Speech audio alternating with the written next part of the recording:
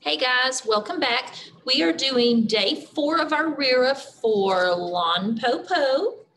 Today, what I want to work on is some analytical understanding. All right. I know that both the wolf and Shang try to trick someone in Lon Po Po. And we're going to try to figure out who the real trickster is in this story.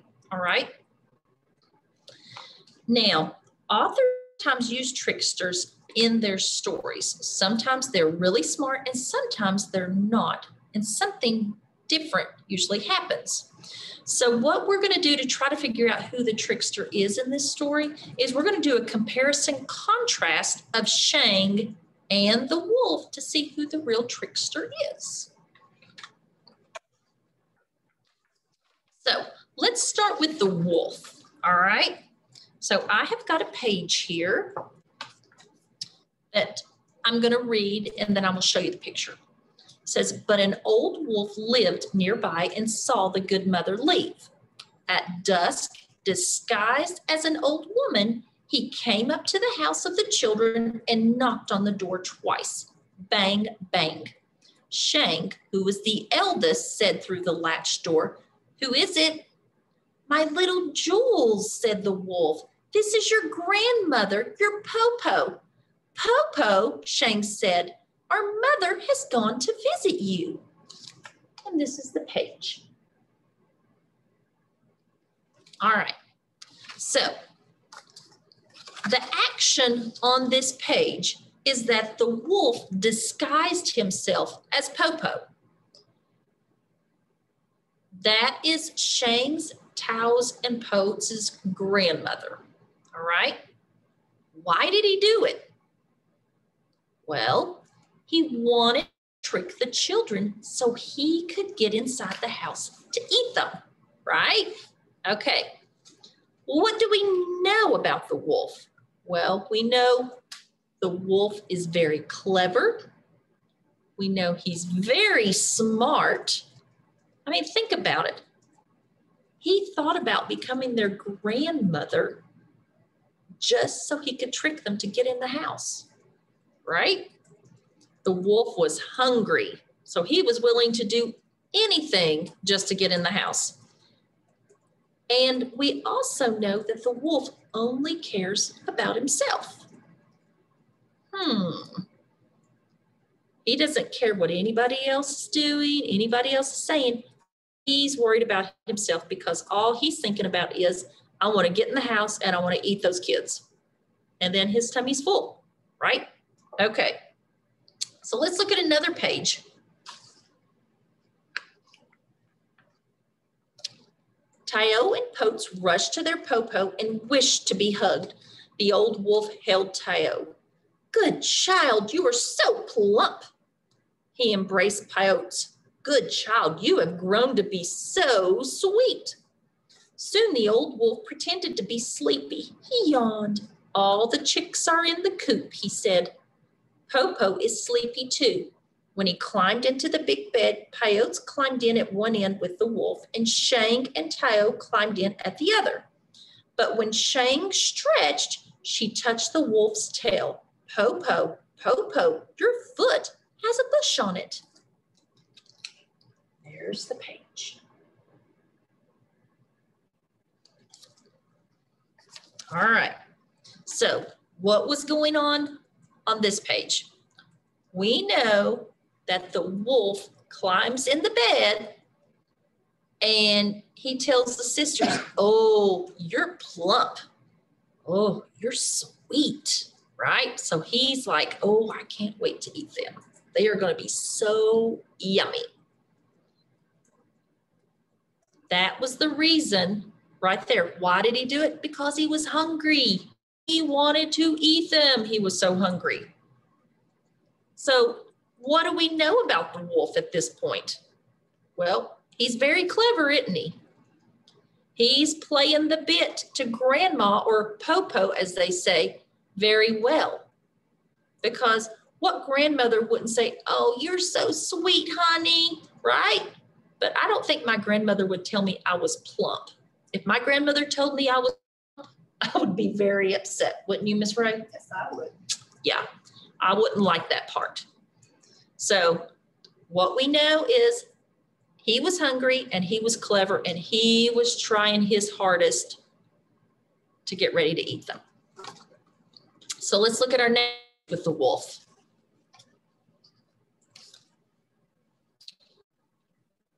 The wolf was overjoyed and fetched the basket and the rope. Then threw one end of the rope to the top of the tree. Shane caught the rope and began to pull the basket up and up. Halfway, she let go of the rope, and the basket and the wolf fell to the ground. I am so small and weak, Po Po, Shane pretended. I could not hold the rope on. This time I will help, Tayo said. Let's do it again. And there's that page. Okay. So on this one, the action in this one is the wolf really wanted to eat the ginkgo nuts, right? He was willing to do anything to get those nuts. So why did he want those nuts? Well, you remember in the text, it said he wanted to be young and live forever because that's what Shane said, that the ginkgo nuts would make you live forever, be youthful, right? And so he forgot all about the kids and he was more focused on the ginkgo nuts at this point in time. So what do we know about him now? Well, he's thinking only of himself right now because he wants to live forever. He has stopped thinking about the girls. He's focused only on the ginkgo nuts and how is he going to get them. I mean, he's willing to actually sit in a basket and have these girls pull him up to get the nuts. So he's wanting their help to do this. Okay. So now let's switch gears and let's talk about Shang. All right, so let me find the page there.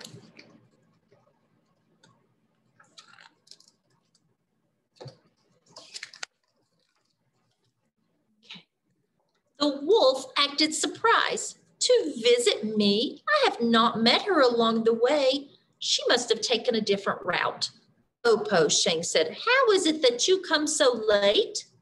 The wolf answered, the journey is long, my children, and the day is short.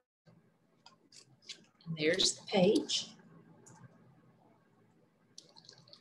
Okay, so let's think now. What action was going on here?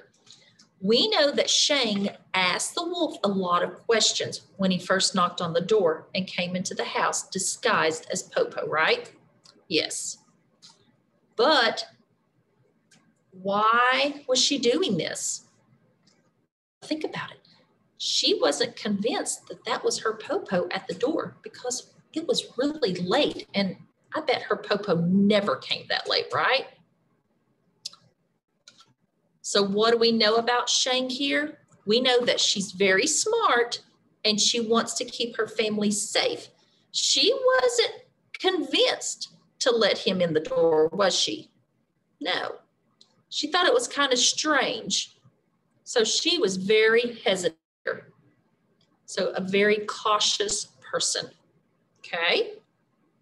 So let's look at another page here.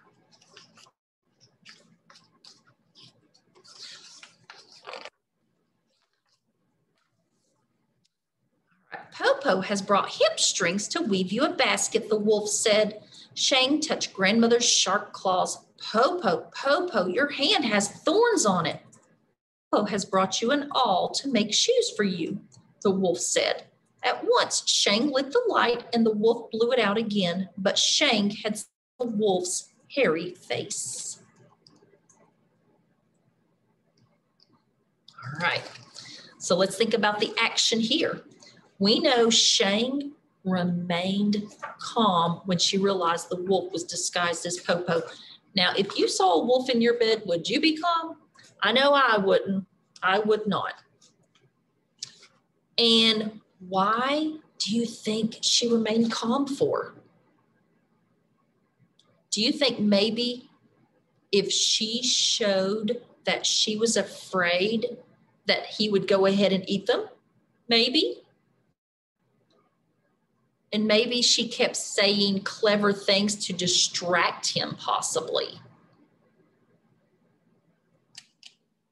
So she had to be brave, didn't she? She had to be very clever. She had to think under pressure and not lose it. Well, I think I would have probably already lost it. I'd have probably already been eaten. And then he'd probably just spit me out because he wouldn't have liked me. Because I wasn't sweet and plump. But she was very clever and she cared for her family. So that's a good sign. She was thinking under pressure, didn't look, and so she was trying to distract him. So let's look at another page here.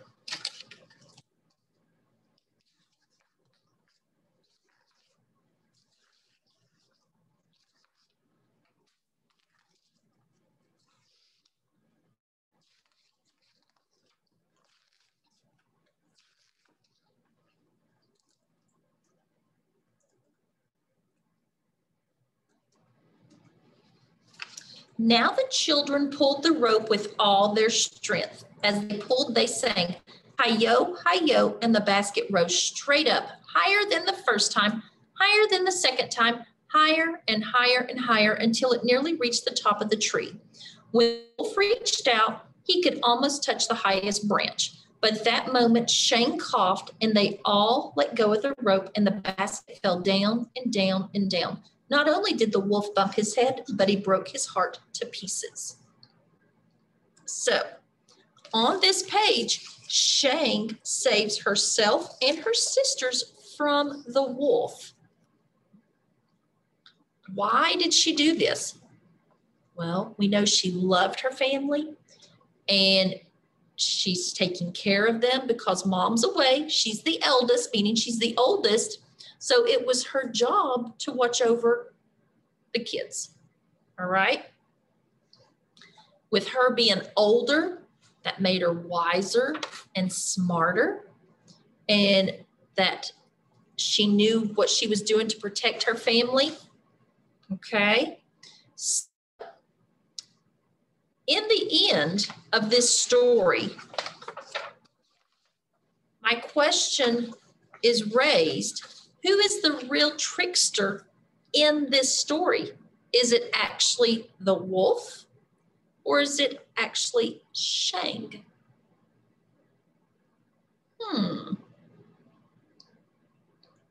I think that the real trickster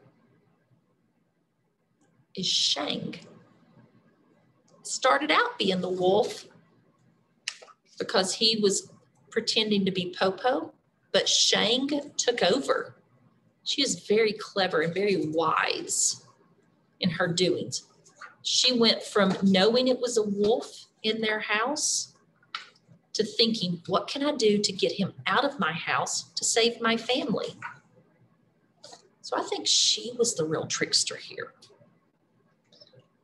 All right, guys, I hope you enjoyed this lesson. I will see you back here tomorrow. Bye.